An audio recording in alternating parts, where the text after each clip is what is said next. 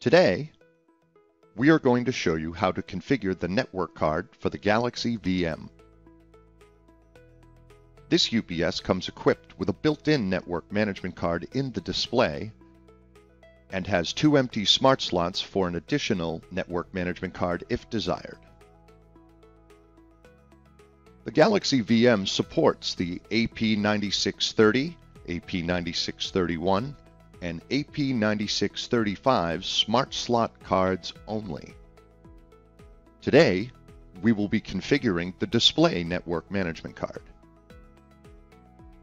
To start, we will go from the home screen and select Configuration, Network, and then select Display.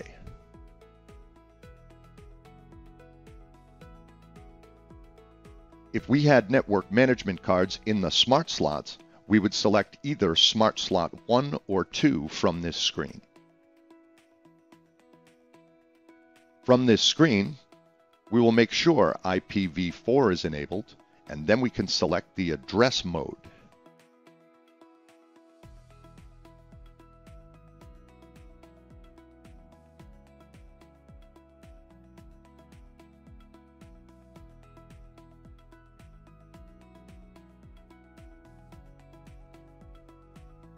The options are manual, DHCP, or bootp, depending on the configuration required.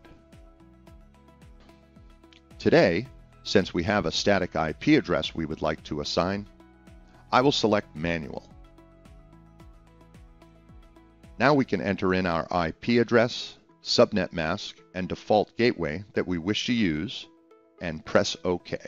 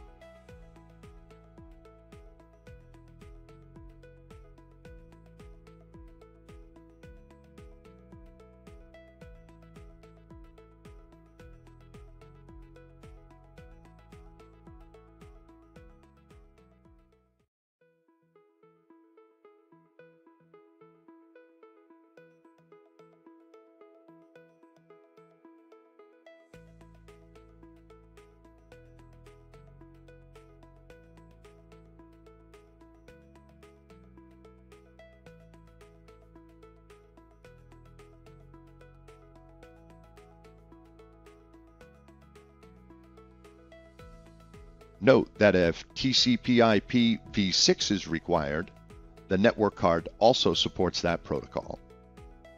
Note there are a couple of other menus here for the display NMC. Under Web Access, we can enable or disable access, as well as configure the access mode, either HTTP or HTTPS. The network port can also be configured here. Next, there is an FTP server tab where this can be enabled or disabled, and the port can be configured. This concludes today's demonstration of how to configure the network management card in your Galaxy VM.